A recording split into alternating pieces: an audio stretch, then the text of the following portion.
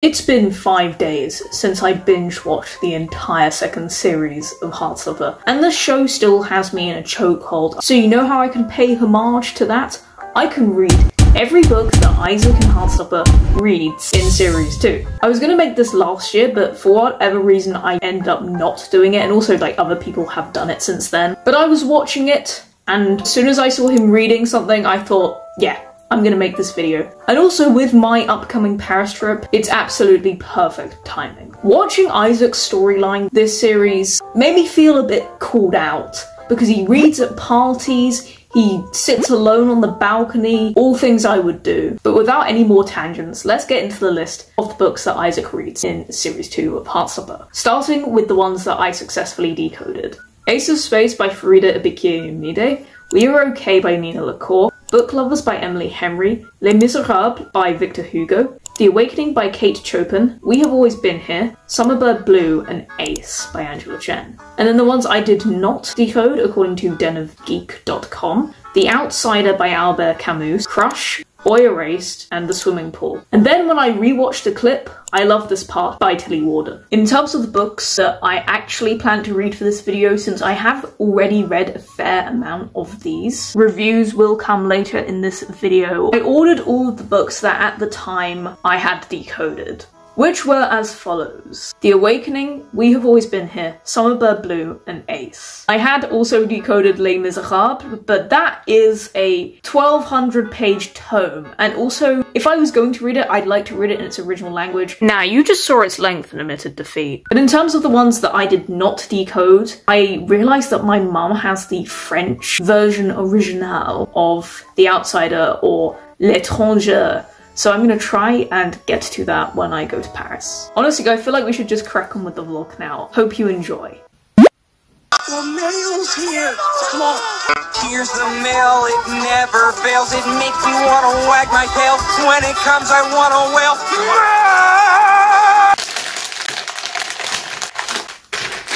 Only 2 of the books have come? I mean, to be honest, am I going to read a lot of books when I'm in Paris? No. We Have Always Been Here. I love how floppy this is. And then the other one I have is Summerbird Blue by Kim Dawn-Bowman. I'm excited, but also we're stepping out of my comfort zone a little bit. I don't know, should be interesting. Let's see what I think of these books.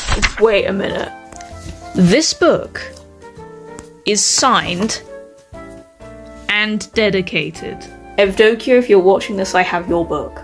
It's the first day of the Paris trip, and today we're going to Shakespeare & Company and the Panthéon, which my mum keeps pronouncing the Parthenon. Didn't realise we'd magically transported to Athens in the night, Mum. Yes, I'm going to be hot, but I'm going to be hot in whatever outfit I wear, because, you know, I am just incredible. Of course, that is a joke.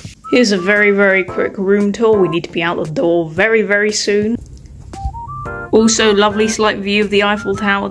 Got a nice view of a road and this thing. Let's go.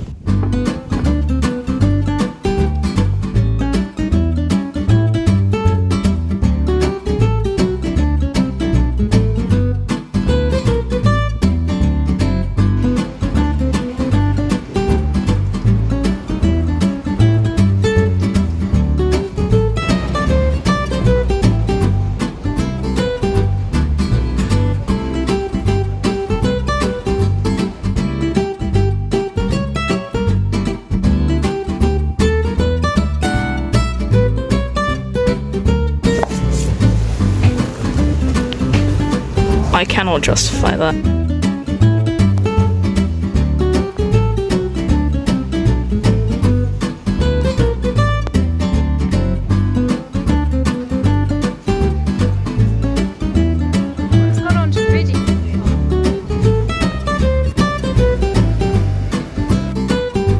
Ici, c'est le Panthéon.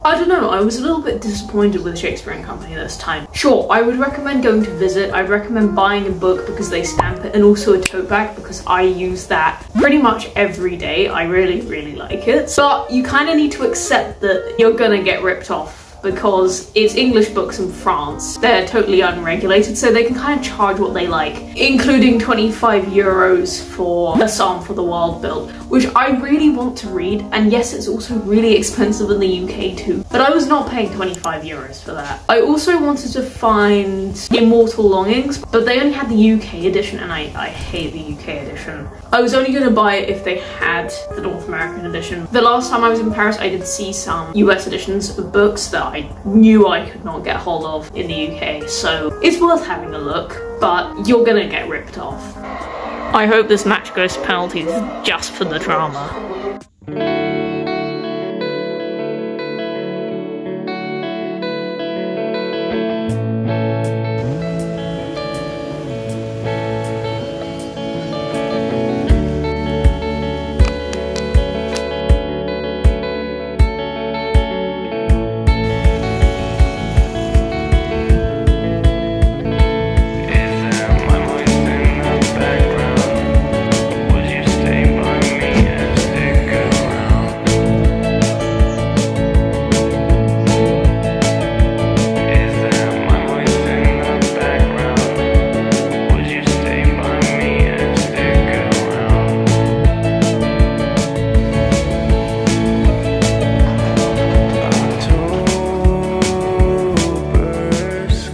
I'm going to preface this review by saying that I am not the target audience for this book. I think I was kind of expecting it to be a bit more half memoir, half essay collection. Just going on the title, We Have Always Been Here, it seems more like an exploration of that. And while it kind of was, it was just only that through her experiences rather than the essays that I was expecting. I sincerely hope this gets into the right hands because I know that it will help a lot of people, but it wasn't the book for me.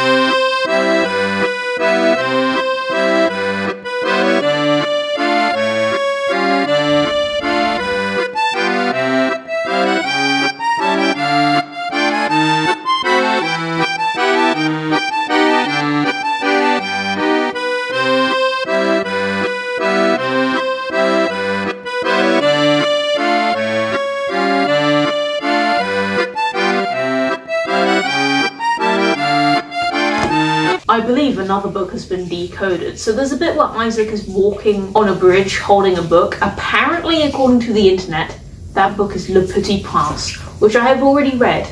And so I can kind of talk about that, but not right now. Right now, I'm going to some bookshops. C'est fermé.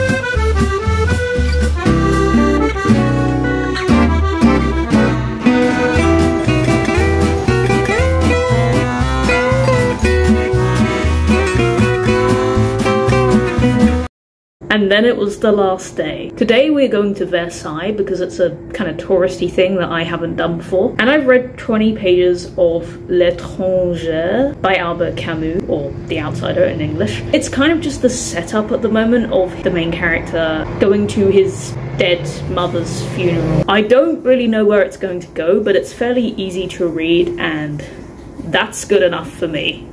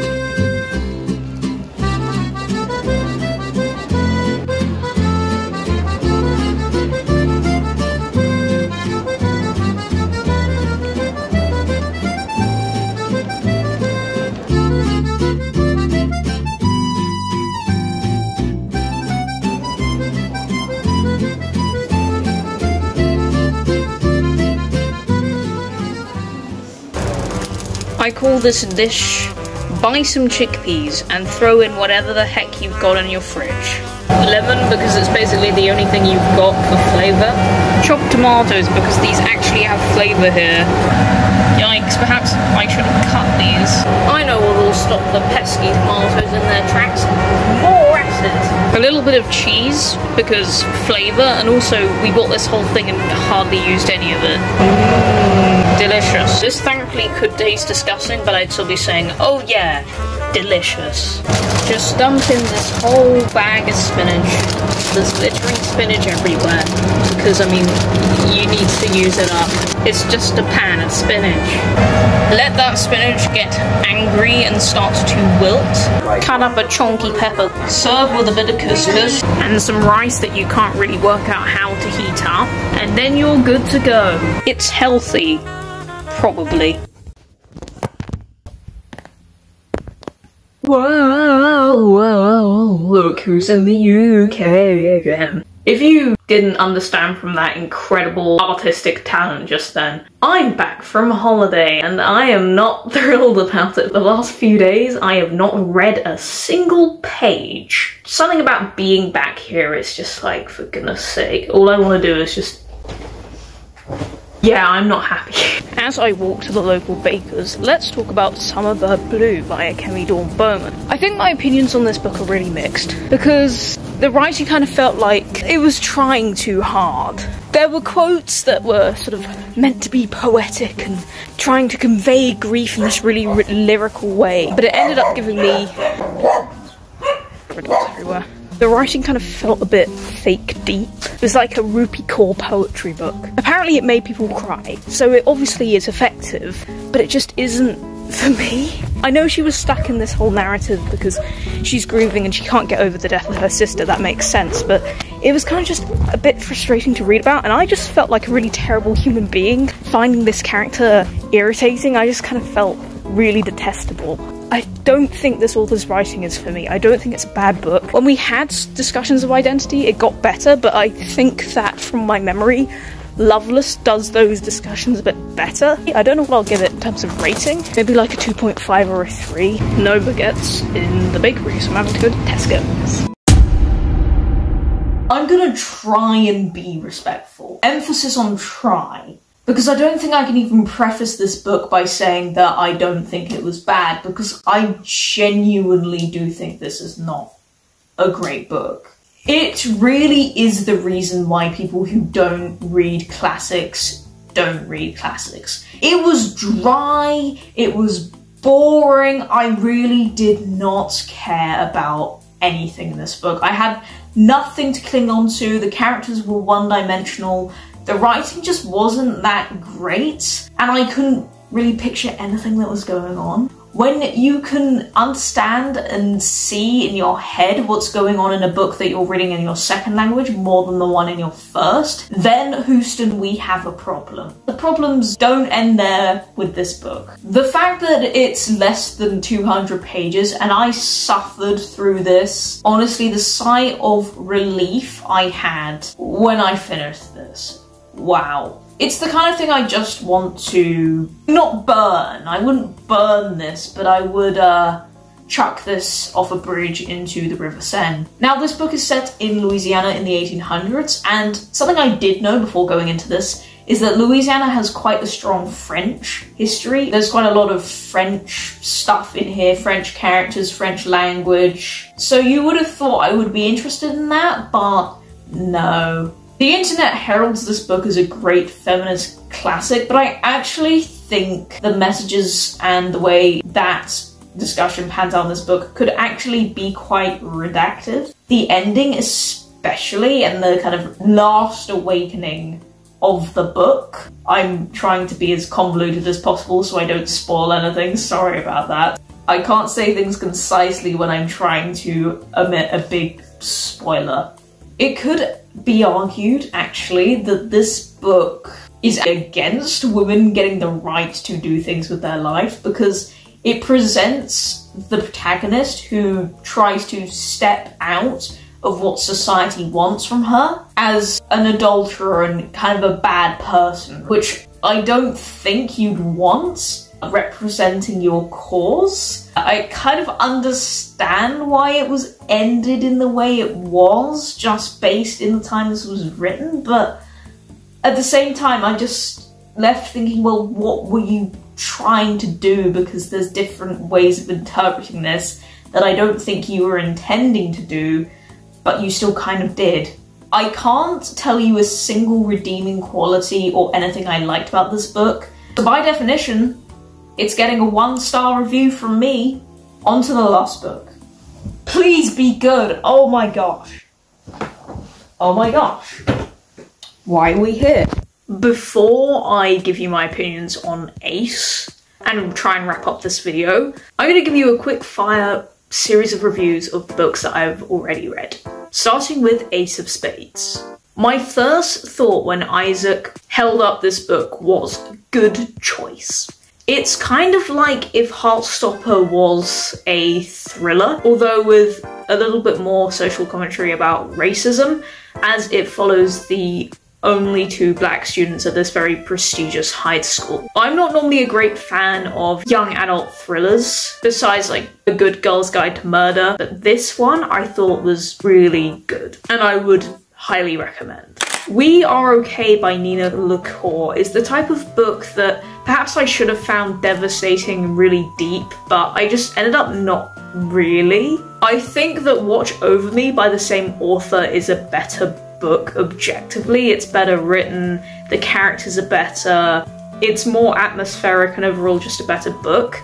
Whereas We Are Okay kind of, it's simple, and for some people simple can be effective, but this one is a contemporary novel about a girl who's away at university and then her friend comes to visit, and it very much focuses on their relationship and also the stuff going on with our protagonist's grandfather. So it should have been deep, but it just wasn't particularly for me. But I know loads of people love this, so I'm not gonna knock it and say you shouldn't read it, but it just wasn't something that I would highly recommend, you know?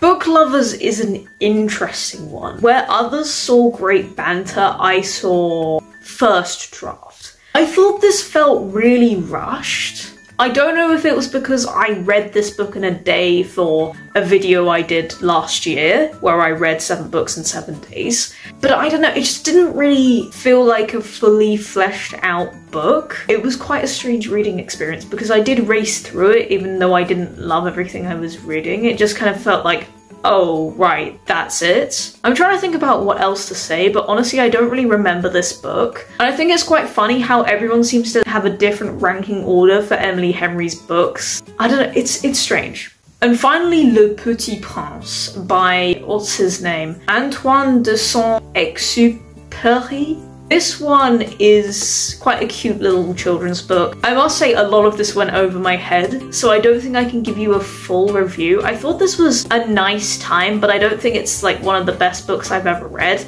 although I would need to reread it. Perhaps now, since my French is probably a little bit better than it was last year, I will understand more, but I don't know. I would have reread this book for this video, but honestly, I just don't have the time. And also reading books in French takes me forever, so this video will probably never get uploaded. But yeah, I didn't love this book, but I didn't dislike it either. So those are all the books that I'd already read.